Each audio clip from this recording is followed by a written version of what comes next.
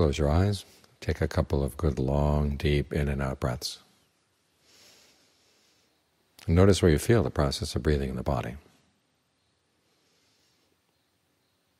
See if you can stay with that sensation all the way in, all the way out. You're training the mind to be observant, to watch things consistently, because you're looking for cause and effect. When you talk about having conviction in the Buddha, the conviction in his awakening, he's asking us to have conviction in the power of our own actions, that what we do does shape our lives. And we can observe our own minds to the point where we can see what's skillful and what's not. In other words, he's saying that you have a lot of capabilities, you have a lot of potential, and he's showing you how to make the most of that potential. First off, you've got to learn how to watch things consistently. If you watch a little here and then a little there and then someplace else, you may have some ideas about how they're connected. But if you don't stay with any one thing for a long period of time, you don't really know what connects to what, actually. The mind likes to play connect the dots. You have a few dots here, a few dots there. You can make a plane out of them. You can make a bird out of them. Look at all the constellations in the sky.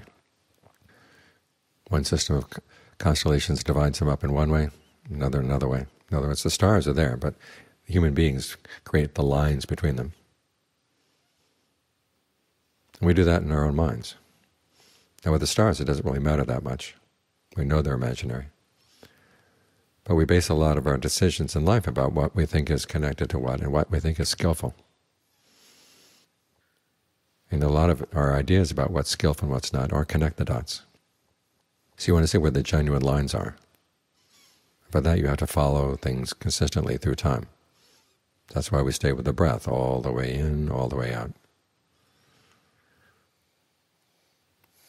So we can become more reliable observers of what's not skillful and what is skillful.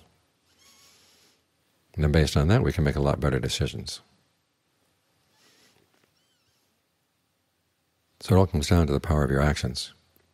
But as with anything that has potential power, if you don't learn how to use it right, it can blow up in your hands.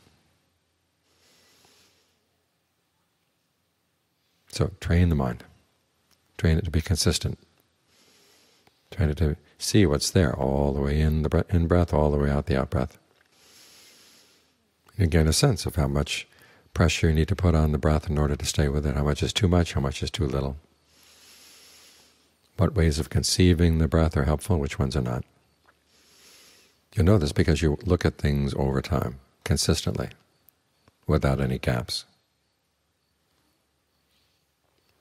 And then you remember what you've learned. This is why alertness and mindfulness are so important in any activity you do, but particularly as you're trying to train the mind. Be alert to what you're doing, be mindful to remember what you've done, and watch the results as they come out. And then as you're ardent, you try to do this well. You develop your discernment. You begin to judge what's best, what's not best, what's middling, what's bad. And you've strengthened the mind. You've strengthened your powers of observation, so you can trust your observations. You test them again just to make sure. But over time you find that you become a more reliable person.